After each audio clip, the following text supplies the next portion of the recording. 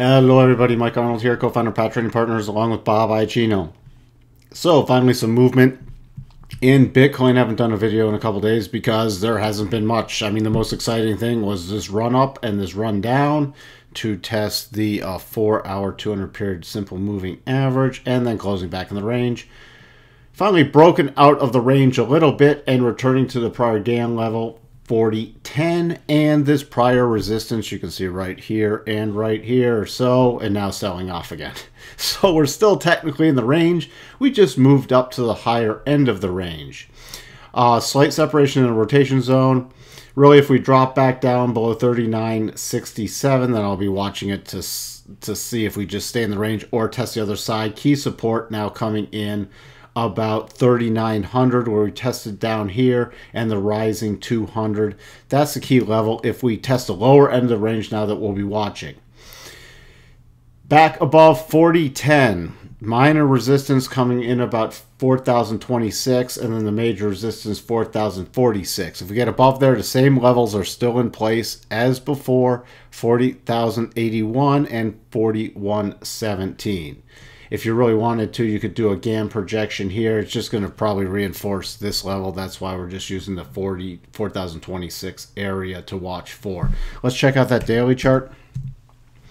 Daily chart, you can see never got to close below the rotation zone. All these closes in the rotation zone, then rotating back up, but hitting this resistance as we already saw on the 4-hour chart. Now, if we do go down and test the lower end of the range, you can see all these tails or wicks down here. Really watch for a daily close. If we get a daily close below 39.27, that would not be a good sign. Then we'd be watching for a retest of 38.81 based off the daily chart, and then the lower ranges that are still in play. Switching over to Ethereum. Ethereum also came down, poking through our 131 level, but then closing back above it. Testing it again. There's nothing really going on here. We can just update these lower levels down here in case it does sell off again. Also rotating up like a Bitcoin, heading back in this congestion area, now moving back down. Key support now coming in. We're really going to be watching about the 137 area right in the middle of the rotation zone, and we have these two GAN levels.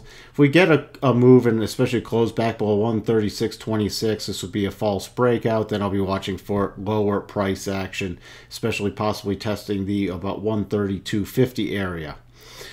If we break below 130.55, you're going to be watching for 128.89 and 127.23. Remember, these are general areas, not exact price targets. So it could be about 129. To the upside, major resistance coming in at 142 to 142.50. So if we turn around, catch on the rotation zone, move back up, that's going to be the key areas for resistance to watch for. And then the upper levels are still the same. If we get above 143.83, 146.07, 148.31. Let's switch over to that daily chart. So the rotation zone is not much help here. It's flat right in the middle. Did find some, you know, dip buyers just below this, or at or below the 50. Not really much to look at unless we get a key close on the daily below about 133.50. Get a close, and I'll be really on the daily basis. Then I'll really be watching for the lower price area. 129. We already talked about 128.50 to 129 is going to be the key little cluster area to the downside. That's all we have for you on Bitcoin and Ethereum, and we'll talk to everyone soon. Bye for now.